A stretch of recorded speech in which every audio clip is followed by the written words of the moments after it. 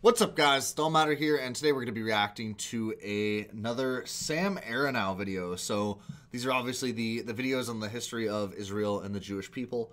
And this one, we are now onto the Jewish Empire, 103 to 67 BC. So link to the original video down below, and let's jump into it.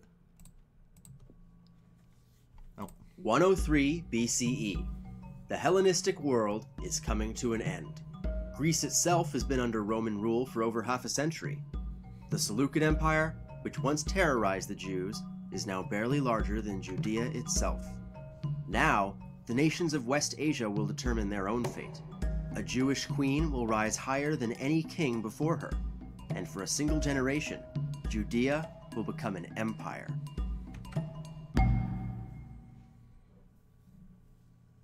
When we last left off, Judea was in crisis. The tyrannical reign of Aristobulus, the first Jewish king since the Davidic period, had lasted just a year. His widow Alexandra had engineered a coup against his chosen successor. The rains of autumn had brought forth a new political order, led by a 24-year-old king, Alexander Yanai, and his 38-year-old queen.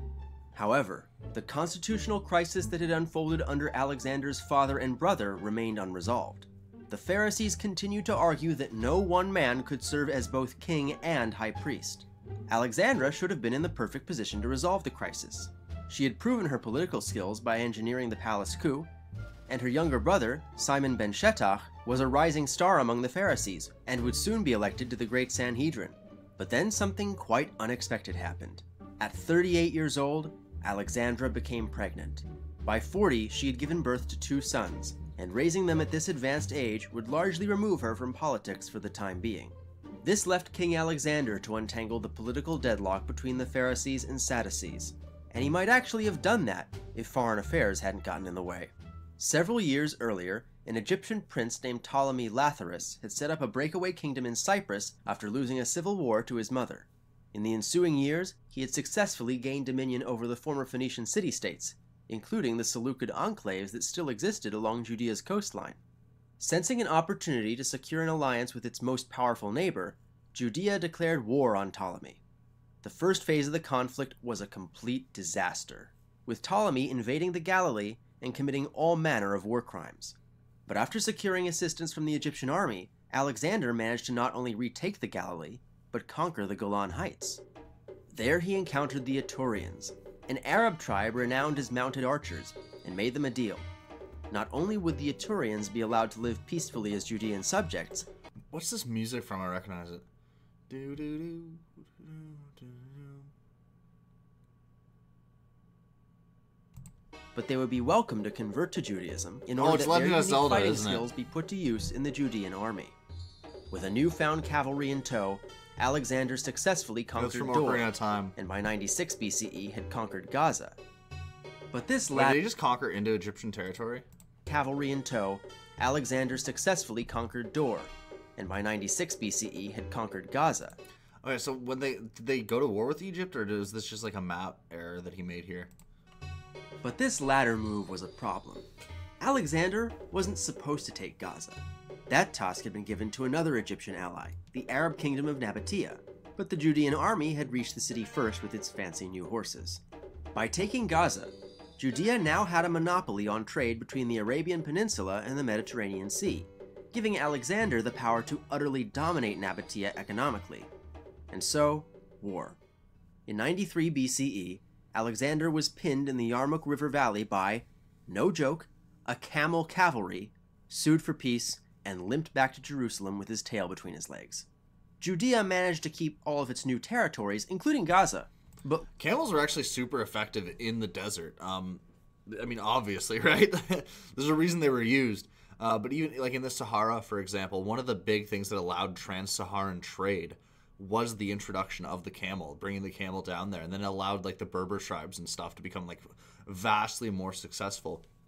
And, interact a lot with different peoples. This is why Berbers, who are an Afro-Asiatic people, so they originated in the Levant, right? But if you meet a Berber, some of them are like very white looking, like they'll pass as white, right? They have blonde hair, blue eyes, and then you'll meet somebody that's a Berber from the same tribe or maybe the tribe right next to them, who like looks like a sub-Saharan African, and the reason they have such a drastic, like all these different these vastly different phenotypes is because of the camel. The camel allowed them to have this massive trade network. But anyway, yeah. Lost control over its own eastern border. At this point, Alexander had been in power for a decade, during which domestic policy was basically non-existent, and his dual role as king and high priest had been impossible to fulfill. That Sukkot, which coincidentally was the 10th anniversary of his coronation, Alexander entered the gates of Jerusalem only to be met with angry, jeering crowds in the tens of thousands. Sukkot is the Jewish harvest festival, and usually coincides with the first rainfall after the long, dry summer. Traditionally, worshippers must purchase this snarly-looking fruit called an etrog for the holiday, and when Alexander began the opening ceremony, the men in attendance used them to pelt him. Now, if you're Jewish, you're probably thinking two things. That's hilarious, and those are heavy. Now imagine getting whipped by hundreds of them. In retaliation, Alexander called on a personal force of mercenaries from Asia Minor to execute 6,000 of the worshippers, boarded up the temple complex, and declared war on the Pharisees, who again were the majority party, so he may as well have declared war on his own country.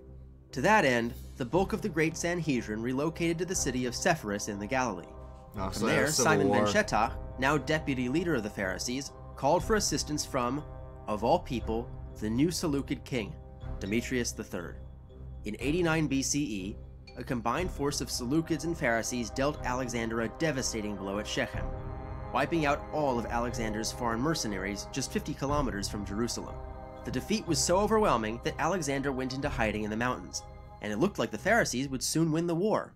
But then, as was the case more often than not at this point, the Seleucid Empire collapsed into a civil war of its own, forcing Demetrius to withdraw his forces and abandon the Pharisees to their fate.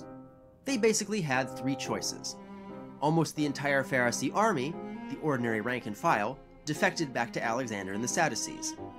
The highest-ranking politicians, like Simon ben Shettach, used their connections. So it seems that these guys have like no actual allegiance other than power, right? It's whoever they think is going to win, they're going to align themselves with. Which, I mean, to be fair, that's like true of most historical battles, right? You see like that with the aristocracy in so many different areas, where they'll betray their own people or their own supposed beliefs the second they think that they can benefit from another belief set. And resources to flee the country, mostly for Egypt.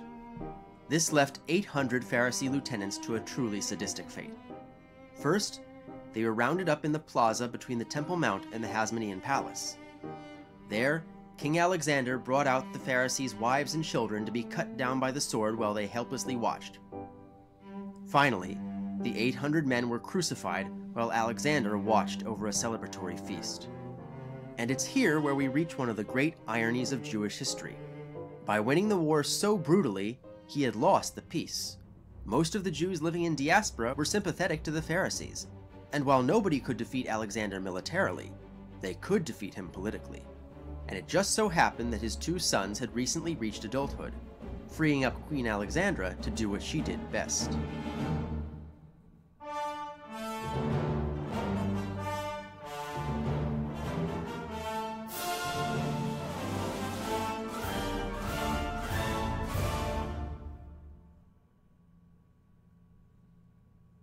Around 87 BCE, Alexander held a dinner for a visiting delegation from the Parthian Empire.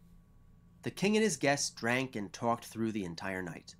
But at a lull in the conversation, one of the Parthians worked up the courage to note a conspicuous absence. "Where is Rabbi Simon?" he asked. "We have always enjoyed and profited by his wisdom in our previous visits." At this, Queen Alexandra spoke. "My brother is away in Egypt, but I'm sure he will return soon." She cast her eyes at her husband. After 16 years shut away in the nursery, she was once more the senior partner. 2 weeks later... Oh, wait, so did her brother end up getting killed with the other Pharisees? Simon returned from exile in Egypt, regained his seat in the Great Sanhedrin. Then he arrived at dinner with the Parthians, taking a seat directly between the king and queen. Alexander was silent, until Simon turned and said, "The wisdom which I serve grants me equal rank with kings." With that, the last vestiges of absolute monarchy in Judea were swept away. While Alexander busied himself with ever more military conquests, Simon and Alexandra worked tirelessly to flip control of the Great Sanhedrin. Throughout the 80s BCE, Judea's cities began replacing their Sadducee representatives with Pharisees until they comprised almost half of the Sanhedrin. Pharisee leaders forced into exile were invited back, and the high priesthood was reformed from a hereditary position to an elected one. Alexander Yanai spent the rest of his life on campaign beyond the walls of Jerusalem, a prisoner in his own kingdom, which is why, on his deathbed in 76 BCE, he left the throne not to either of his adult sons, but to Alexandra. This was her empire. Alexander had been ill for some time, and had summoned the queen to his death. This man might be the most henpecked man of all time. Poor bastard. Bed while leading a siege at Ragaba, a fortress on the Nabatean border. Alexandra kept her husband's death secret so as not to lower morale until the fortress had fallen. But when the Jews triumphed, Alexandra returned to Jerusalem as queen regnant. Within a year, the Pharisees had become the majority in the Sanhedrin, with Simon as Nasi. Alexandra's eldest son Hyrcanus was made high priest, finally separating the power of the temple and the state in accordance with Pharisee policy. The Pharisees also created a bunch of new laws, establishing a formal education system and criminalizing perjury and obstruction of justice without exception. Ultimately, under Simon ben Shettach, the Sanhedrin became so powerful that periods of Jewish history started being defined not by the reigns of the monarch, but by the terms of office of the Nasi and Av Bet Din, known collectively as the Zugot. Meanwhile, Sadducee ministers who had committed atrocities in the Civil War were increasingly found in bed with swords run through them. Desperate for protection, the Sadducees recruited Alexandra's younger son, Prince Aristobulus, to lobby his mother on their behalf. Alexandra agreed to let the Sadducees flee Jerusalem and defend the borders of the kingdom. But in reality, it was all for show, as Alexandra was already recruiting a huge army of foreign mercenaries to deter any neighboring powers that might want to take a piece of the empire. And lest you think she was going power mad like either of her husbands, Alexandra's proclivity towards nonpartisan foreign fighters was not only prudent, but absolutely necessary for the time. Over the previous decade, the entirety of West Asia had devolved into a chaotic free-for-all as the Seleucid Empire collapsed once and for all into a confusing network of city-states, leading its neighbors to the north, Pontus and Armenia, to make a play for the entire region in what became known as the Mithridatic Wars. As many of these city-states were Roman allies, one might expect a rapid response. But Rome at this time was undergoing multiple civil wars, from the slave uprising of Spartacus to the repeated clashes between Marius and Sulla. The Romans were able to keep it together just long enough to stop Pontus from conquering all of Greece and Anatolia, but Armenia had free reign. By the time of Alexandra's coronation, the Armenian king Tigranes the Great had stitched together an empire stretching from the Caspian to the Mediterranean. Is that Armenia at its peak? That's gotta be, like, that's the biggest I've ever seen Armenia. That's gotta be near, like, the peak of Armenian power. In 69 BCE, Alexandra sent emissaries to Tigranes, assuring him that unlike the nations he had already conquered, he would find no fault with the Jewish people or their queen.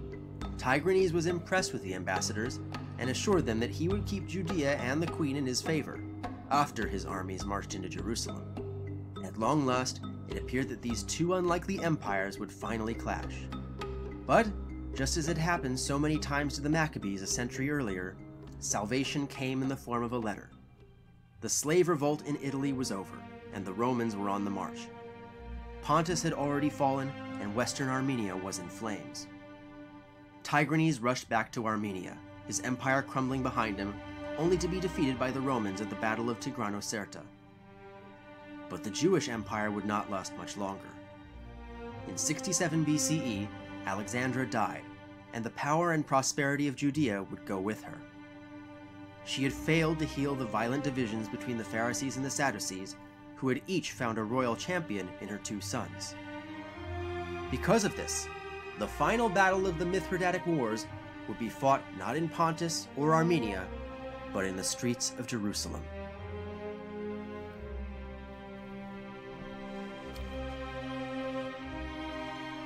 And it's kind of sad how many times throughout history you see brothers or cousins or, you know, whatever, like all these different people who are related just constantly going to war with each other. And it's always for personal political gain. And Excuse me. And it rarely ever ends well. It almost always ends poorly for the state and for those people as well. Like, it, you know, I mean, you're guaranteed to one of them is going to lose, right? So it obviously ends bad for them. But then even, you know, in victory, a lot of the time it's a Pyrrhic victory, right? Like the state's in much worse shape, and then they get conquered from somebody else. And it's kind of crazy how many times that happens and how many great empires have fallen because of rivalries between a lot of the time people that are like literally related to each other, and like not like distantly related, like, you know, he's my 20th cousin or something. We're the same ethnic group, so we're somehow related, but like related, like, oh yeah, his grandma and my grandpa are brother and sister. It's so sad. But anyway, let me know what you think below. Like, comment, subscribe. I'll see you guys in the next one.